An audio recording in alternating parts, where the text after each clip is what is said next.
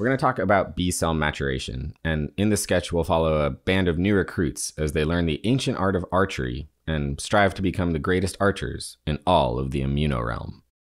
But before we get started, let me explain why B-cell development is so crucial. Basically, it accomplishes three main things. First, it produces a diverse array of B cells that are capable of recognizing a wide range of antigens. Second, it eliminates any defective or self-reactive B cells. And third, it allows B cells to travel to secondary lymphoid organs, like the spleen or lymph nodes, where they'll become mature, hopefully.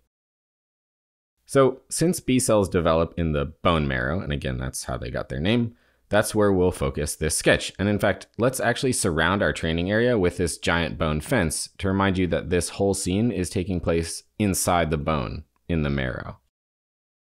Starting from the top, we'll introduce our king, Matt the poet, and he's just there to remind you that B cells arise from hematopoietic stem cells.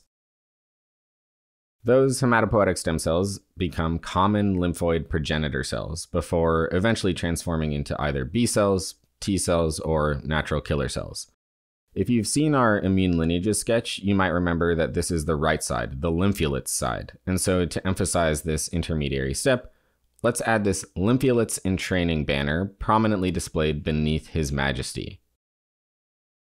Now, to become a full-fledged B cell, a common lymphoid progenitor cell must go through 6 steps of development. And so as we go through these 6 stages, we'll work our way from left to right. So oddly enough, the very first thing a B cell has to do is become a pro. A pro B cell is the very first stage of B cell development. That pro stage is actually divided into 2. First, it's an early pro B cell, and to represent this, we have an early riser. He's working out with these heavy battle chains because the main thing that happens during the early pro B cell stage is heavy chain rearrangement.